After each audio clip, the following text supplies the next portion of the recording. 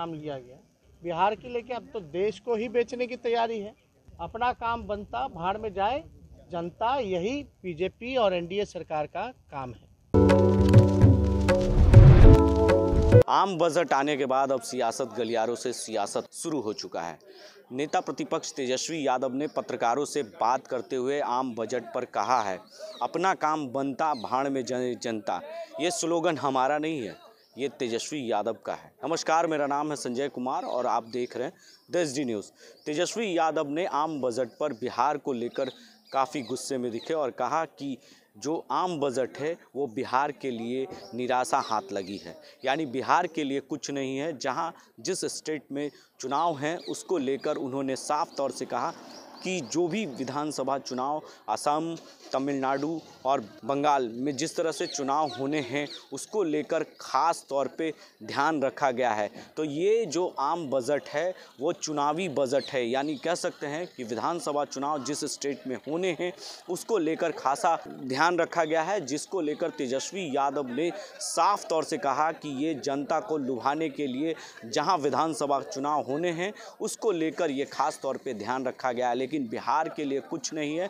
उन्होंने ये भी कहा कि नीतीश कुमार क्यों चुप बैठे हुए, हाथ क्यों हिला रहे हैं, क्यों नहीं बोल रहे हैं आम बजट पर। इसको लेकर तेजस्वी यादव ने क्या कुछ कहा है, जरा उनकी बातों को गौर से सुनिए। आज देश के संसद में बजट पेश किया गया और मेरा साफ मानना है और हमारे पार्टी का स्पष्ट मानना है कि ये बजट नहीं था बल्कि देश का सेल था। देश निर्माण के लिए कोई बजट नहीं बल्कि ये देश बेचने का बजट था।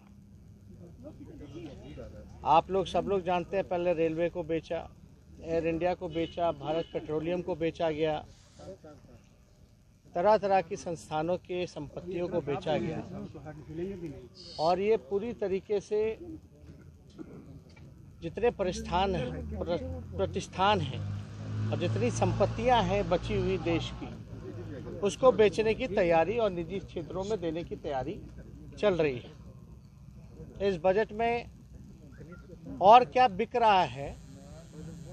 गैस पाइपलाइन है, स्टेडियम है, सड़क मार्ग हैं, वेयर हाउसेज हैं, जो देश की संपत्तियां रहीं उसको और बेचने की पुरजोर तरीके से तैयारी की जा रही है।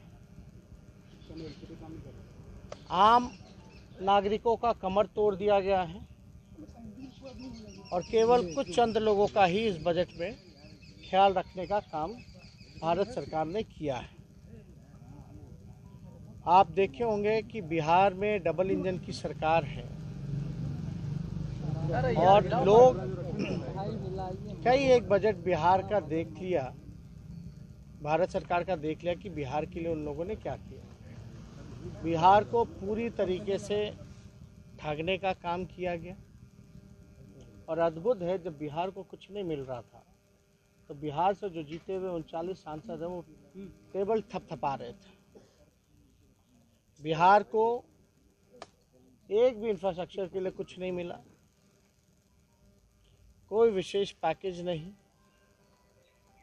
स्पेशल स्टेटस तो दूर की बात है, लेकिन कोई एक काम ऐसा बिहार के लिए, कोई योजना के तहत या कोई अलग बिहार को देखते हुए अगर कोई प्लानिंग अगर की गई होती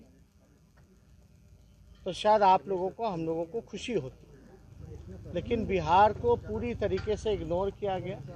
हम तो बिहार के मुख्यमंत्री से पूछते रहेंगे कि केवल हाथ ही हिलाएंगे या बताएं कि बिहार को इस बजट से क्या मिला। बिहार में डबल इंजन की सरकार है तो क्या दिख रहा है अलग? क्या आपको विशेष तौर पे बिहार को मदद मिली, सहयोग मिली, चाहे इंफ्रास्ट्रक्चर के क्षेत्र में हो या किसी अन्य क्षेत्रों में हो? पूरी तरीके से बिहार के साथ जो है सौतेला व्यवहार किया गया और केंद्र सरकार लगातार जो है ये कहती रही है कि 2022 तक जो है किसानों का आय दुगुना करेंगे, लेकिन 2020 में ही भिखारी बनाने की तैयारी केंद्र सरकार ने कृषि बिल के माध्यम से कर दिया है। बिहार की क्या दयनीय स्थिति है ये आप सब लोगों को पता है। धान के खरीद को लेकर के या जिस प्रकार से अलग विशेष अतिरिक्त बोझ डीजल पे बढ़ाया गया है, टैक्स बढ़ाया गया आम लोगों पर, ये सब लोग हम लोग देख रहे हैं। मुख्यमंत्री खामोश क्यों है इस बजट के आने के बाद, ये समझ में नहीं आ रहा। खामोशी शायद इसलिए है क्योंकि उनके पास बोलने के लिए कुछ नहीं है कि बिहार को इस डबल इंजन की सरकार ने क्या दिया। ना कोई कारखाना, ना कोई उद्योग, ना रोजगार की चर्चा, ना इंफ्रास्ट्रक्चर की बातें, कोई ना एग्रीकल्चर में कोई एक ऐसा सेक्टर नहीं जहां बिहार को कुछ मिला हो। आप लोग याद कीजिए वो दौर जब लालू जी रेल मंत्री हुआ करते, इसमें तो रेलवे गायब ही हो गया। रेलवे को इसलिए गायब किया गया क्योंकि ये लोग लालू जी की तुलना नहीं कर सकते थे। जिस प्रकार से आदरणीय लालू जी ने रेलवे को चलाने का काम किया, हर एक साल 90,000 करोड़ का मुनाफा लालू जी ने दिया था, और ऐसे में दिया था जब हर साल जो है किराया कम किया जाता था। यही बिहार को लालू जी ने 3-4 कारखाने रेलवे ने उस समय बिहार को देने का काम किया। आज कहाँ है, क्या मिल रहा है बिहार को? और वो तब था जब यहाँ बीजेपी और एनडीए की सरकार थी। बिना पक्षपात किए हुए विशेष पैकेज 1,25,000 करोड़ का भी यूपीए के समय में बिहार को लालू जी ने दिलवाने का काम किया। आज तो हम लोग सब लोग पूछ रहे हैं कि क्या मिल रहा है बिहार को। 39 सांसद जीत करके गए हैं, केवल ताली पीटने गए हैं या बिहार के लिए आवाज़ उठाने गए हैं? आज दुर्भाग्य है जो लोग भी जीत करके थाली टेबल पटपटकाने का काम कर रहे हैं, लेकिन पूरी तरीके से देश की जनता निराश है, आम नागरिक निराश है, परेशान है, और पूरी तरीके से उन पे जो है अतिरिक्त बोझ डालने की तैयारी केंद्र सरकार ने की है। तो कई राज्यों में सड़कें बनाने की बात कही गई है, कोलकाता, असम, क्या लगता है जिन राज्यों में चुनाव होने हैं ये एकदम से घोषणा की गई है?